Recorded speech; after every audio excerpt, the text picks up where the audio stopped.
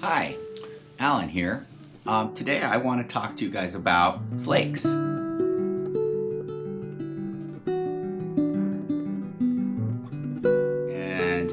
different kinds of flakes that in the process of making a projectile point that you might create or that you might find if you're excavating an archaeological site, and what these different flakes mean and what they tell you. So to start off really quick here, I'm just going to strike a flake off of this little cobble. This is just a little river cobble of a mudstone out of the Santa Cruz River. I'm going to strike it right here and hit a flake. And then I want to talk to you about that flake. So you can see I struck it right here, and I struck this flake out of this cobble. This cobble has a rounded surface on it, so you can tell it's a river cobble. It's been tumbled in a river. And so this would be what we call a initial reduction flake. This flake was struck off of this little core here. It's one of the very first flakes struck off of it. It's right here. And so this is a initial reduction flake. And all flakes have certain attributes. They have a flat spot, and this flat spot right here we call the platform. This is where I hit it and struck it in order to knock the flake off. Since a flake is a cone, so if you've ever seen a window that's been hit by a BB and you get a cone that pops out of it, that's what happened here. I took this cobble and I struck it with my sandstone hammerstone. I struck it right here. You can see the white mark that it left on it. When I hit it, I knocked a wave of energy into the rock. So it's like when you throw a rock in a pond and you see the wave of energy travel out. That's what happened here. I struck it, wave of energy traveled through the rock, creating the fracture that broke the flake off. Right behind where I struck it, there's this rounded bulbular area. This is half of that cone. Because I struck it off of an edge and not in the middle, because I struck it off the edge right here, only half of that cone could form. So the energy entered and basically spread out across the surface of the rock and traveled down through the rock, creating that fracture. So this is the most basic element in flintknapping. The entire process of going from a chunk of rock to a finished projectile point is the process of striking flakes and using different tools. So what I want to do is just talk about right now the morphology of some of these kinds of flakes. So this is an initial reduction flake, and I have a couple more here. This is a core. This is another cobble that I gathered out of the Santa Cruz River, and I have been striking flakes off of it with a bigger hammerstone, but I struck it right here, and I took off that flake right there.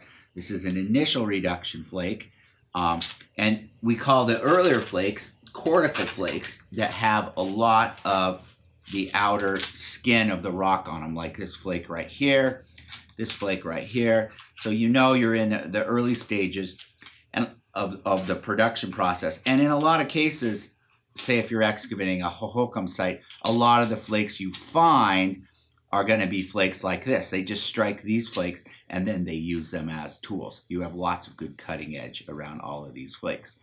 So these are early on. So as the process continues, and say you're going to make a projectile point or an arrowhead, you continue to make flakes, strike flakes off of these bigger flakes like these. So these are initial reduction flakes, and they're very easy to recognize in archaeological sites. Another kind of flake that we see in archaeological sites around here is called the bifacial thinning flake. These right here are some examples of bifacial thinning flakes. These are flakes that are struck off of bifaces when you're making like dart points or even little arrowheads. And so if you have a biface, what a biface means, it's a piece of rock that has been flaked on two faces, one, two. So it's got two faces. And so bifacial thinning flakes are when you're striking, when you hit flakes off of the edge, boom, you strike it with your tool here, bam, and you knock that flake that travels out across it. So bifacial thinning flakes are distinctive because they have the shape. They're sort of got a slightly C-curve shape to them. They're reminiscent of, like, say, a potato chip or something. So these are nice little examples of little bifacial thinning flakes. These are great. When you're making a flake, when you're striking flakes, you want your flakes to travel across. They were from where you hit them right here, the platform, and you have a little bulb area, and then the energy spreads out across the biface. And where the energy runs out on the other side of the biface, you want it to end with a very sharp feathered edge, we call it. It's sharp. You don't want it to end with some other kind of edges, which I'll show you in just a minute. So these are all good examples of bifacial thinning flakes right here that I've struck. And then you have other flakes, other things that you can do. So this is an initial reduction flake right here. This is struck off of, this is a piece of jasper from Colorado. I struck it right here, bam, I hit it, and that flake traveled all the way across, and it took out a part of the edge on the other side. This is a really great way to split your piece of rock. And there's a projectile point in this, and there's a projectile point in this piece, so you can get a lot more out of your rock. This is what we call an overshot flake. This type of flake was real common with Clovis cultural stuff. You see this, a lot of this being done in the early stages of their projectile point manufacture. So I really like striking these flakes. You can thin a piece down really fast. And you can see how nice that took the whole side of this rock off. And you can see how big in this one, how massive that bulb is. Sometimes you'll get a really big bulb. Sometimes you can barely see the bulbs when you strike them. So that's another kind of flake right here. And then there's another type of flake that we get that is called blade. This is a blade flake. This is actually a pressure blade flake, and it was made off of this core right here. This is a core where, using a pressure tool, you come in and you apply a lot of pressure, and basically it's the same thing as a little teeny pressure flake, which you do with the deer antlers, but it's on a very large scale. And when you do it on a core, a conical core like this, you push the flakes off in a circular pattern around it, and you create a bunch of these little blades. In Mesoamerica, they were making these even larger ones than this, and they were snapping them in sections and mounting them on the edges of arrows and sometimes even clubs. They'd make them really big, and they'd mount them to make swords. The Aztecs made swords with blade flakes. It's a really great way to get a lot of cutting edge out of your rock, especially if you don't have a lot of good rock around. You get a lot more cutting edge. But you just have to take these and their components that you snap into straight sections, and then you mount into other tools. Europe, there's tons of blade core technology in Europe, and you see a little bit in Clovis culture stuff here. So these are really cool flakes, and they're very rare around here. You don't see a lot of blade core stuff at all. It's pretty darn rare.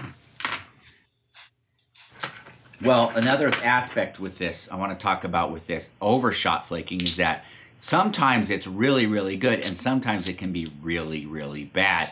When you strike an overshot flake and it doesn't go all the way across and it dives through in the middle, it breaks your piece in two, and you don't get as much out of it. So it can be good and it can be bad. So you just have to be very careful when you're flaking, doing your overshot flaking.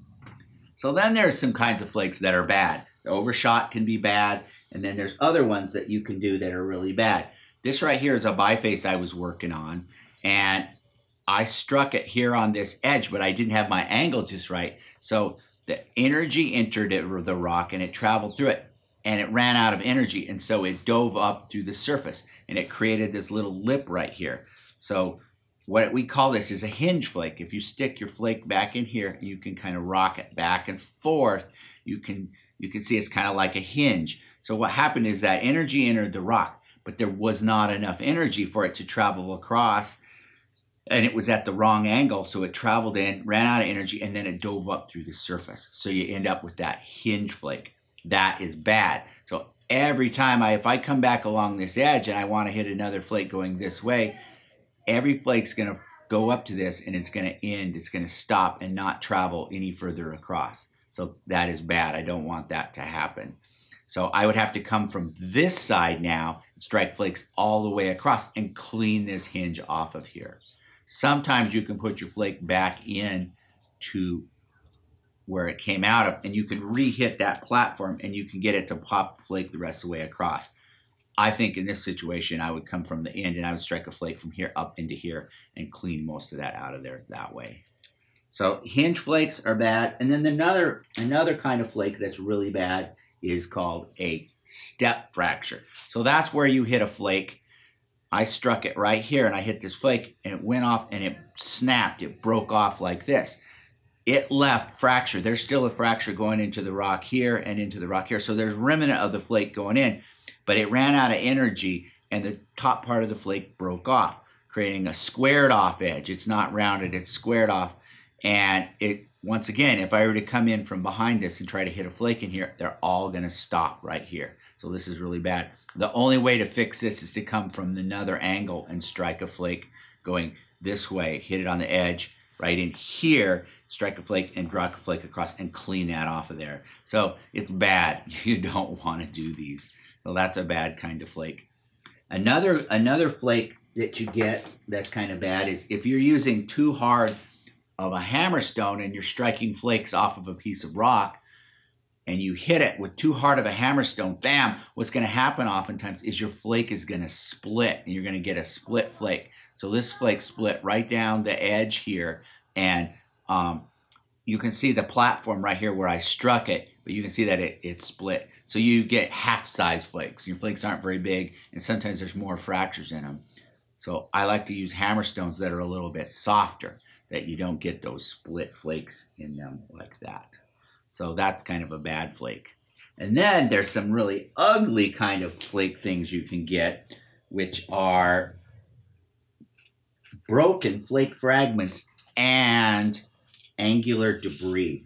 So sometimes the rocks that you're flaking, when you start to flake them, will have lots of fractures in them already, or your flakes break up into a lot of little pieces with particularly brittle rock. And so angular debris has just got all kinds of just different weird edges and stuff. You can't look at it and say, well, there's a platform and there's a thing. It's hard to make sense out of it. It's kind of junk, but it's a very common process. Certain kinds of rock, you end up with a lot of angular debris in. And some pieces are like, it's almost as a flake, but it's just, you can't quite find a platform. It's just not really good enough. And so you end up with a lot of that. And then you get flake fragments, where flakes break up. This is a piece of quartzite from Colorado, and you can see it's a flake, piece of a flake, but there's no bulb, there's no platform. It's just kind of midway in the flake somewhere. Sometimes they would break flakes up deliberately like this to use as tools. And a lot of times it's just part of the process. It happens. And so clearly that's a flake fragment. This is a flake fragment of the same stuff right here. Just another little piece where it broke off. So they're really ugly, but that's another type of flakes.